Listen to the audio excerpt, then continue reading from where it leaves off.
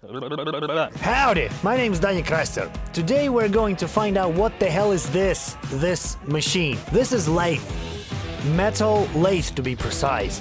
I didn't get behind the lathe at all until the day I got it. I mean, I did not know how to use it and did not actually know the wide range of things it can do. All functions, the details and stuff. This is the type of equipment that expands your capabilities as soon as you get your hands on it. If you are not a dumbass, soon you realize how many things you can create using it. The main shapes that are made on it are of course solids of revolution. For example, take this file.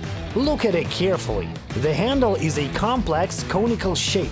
That ring is also round, and actually the file itself, not considering its knurling, it's also kinda cylindrical. Everything is round, everything rotates around one axis. Beside the solids of revolution, it performs various facing operations when you can make cubes or parallelepipeds.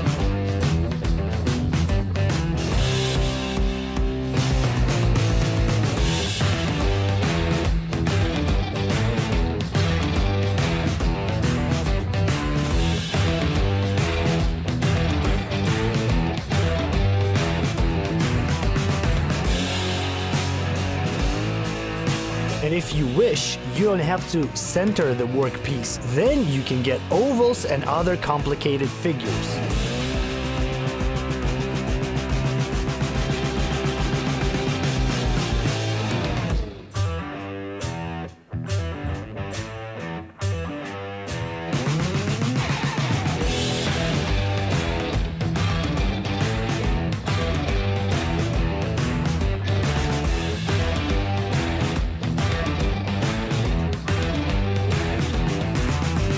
The things that the milling cutter is famous for, like all these units moving along the axis, have no idea how they're called.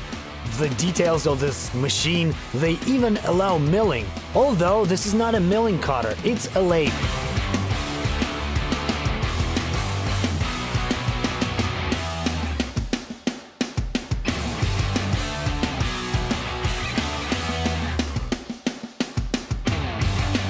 Besides, all these parts here moving along the same axis. They are rigidly and precisely fixed, like this one moves like this one moves around this axis, this one rotates, this one moves back and forth, this one moves like this, you can put it at any angle. You can change all these things with your add-ons. Like instead of the cutter holder, you can put the vise to use the lathe chuck for milling. You can add other stuff here. That's fucking insane. For example, with Burr Breyer's cutter, you can cut out balls. If you connect the tailstock and the cutter holder together, you can cut out concave surfaces, lenses, and other complex shapes.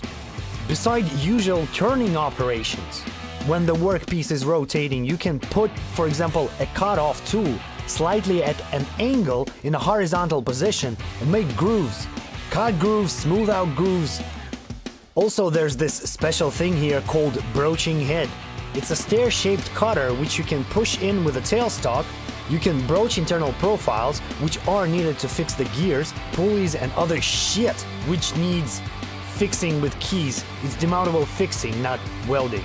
Also, all that crap can be used as a little press to press in the bearings easily. Besides, it has many funny named details. For example, tailstock, it even has a headstock, and of course, the grease nipple. If you want, you can pull out a hexagon-shaped hole using a tailstock.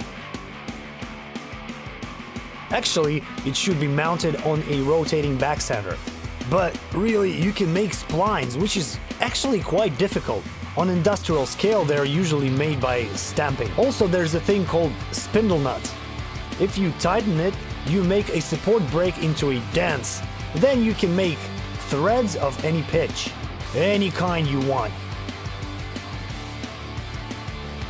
You can even make rolls with your hands off. It will do it itself.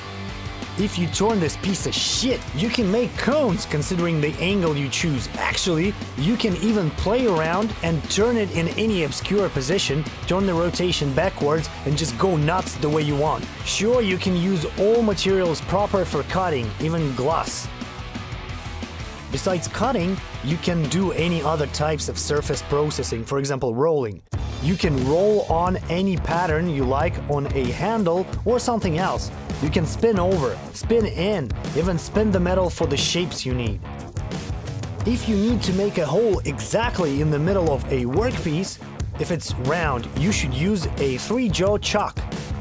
It positions the workpiece right in the center of the drill bit you need to make a hole with. Also, if you really need, you can use other tools for processing. For example, you can use the angle grinder to cut something off with a saw or scarf something with a file. Any fucking thing! Yeah, I've completely forgotten. You can cut the details on the lathe with a machine precision guaranteed.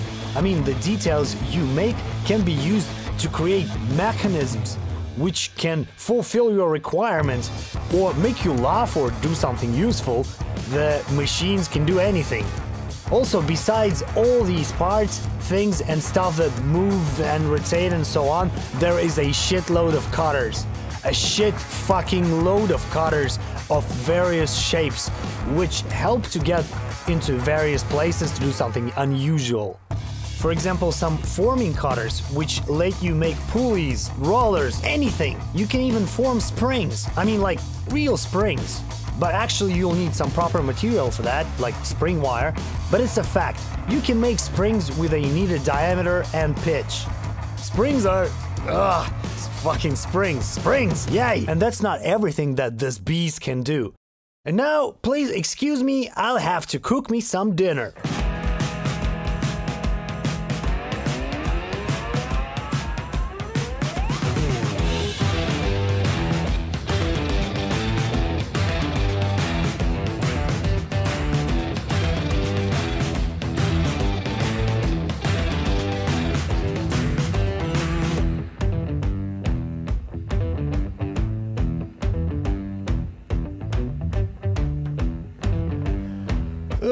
The barbecue's ready. Don't want to take it off. It's hot. Let's use the lathe.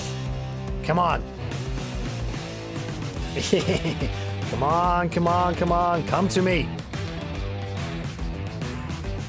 And 1. And 2. And 3. No worse than the food processor, huh? Actually, thank you very much for watching. I'm quite peckish. If you dig this video, like it, subscribe to my channel, and I am going to eat some meat. Screw nut, fuck, should have break the corners. Barbecue, awesome!